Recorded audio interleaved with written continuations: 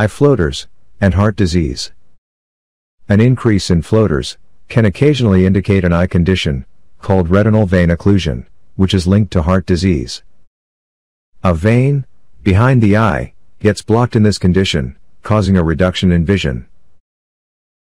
Risk factors include raised eye pressure, high blood pressure, and high cholesterol. There is also a link between heart disease, eye floaters, and diabetes. Diabetes often leads to diabetic retinopathy, where damage to the blood vessels in the eyes, caused by a high blood sugar, results in visual disturbances, like floaters, and vision loss.